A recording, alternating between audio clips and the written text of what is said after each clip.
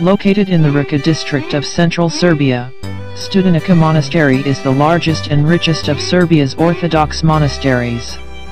It was founded near Studenica River in the late 12th century by Stefan Nemanja, also known as Saint Simeon, who established the medieval Serbian state. Its two principal monuments, the Church of the Virgin and the Church of the King, both built of white marble, enshrine priceless collections of 13th and 14th century Byzantine painting.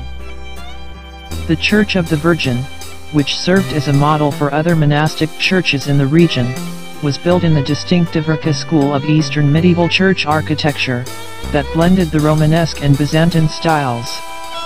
The exterior of the domed single-nave church is reminiscent of Italian Romanesque cathedrals, while interior wall paintings in the naos and the sanctuary reflect trends of monumental paintings that emerged after the fall of the Byzantine capital of Constantinople to the Crusaders. Characterized by a new concept of space and a new expressiveness, these paintings represent a milestone in the histories of both Byzantine and Western art.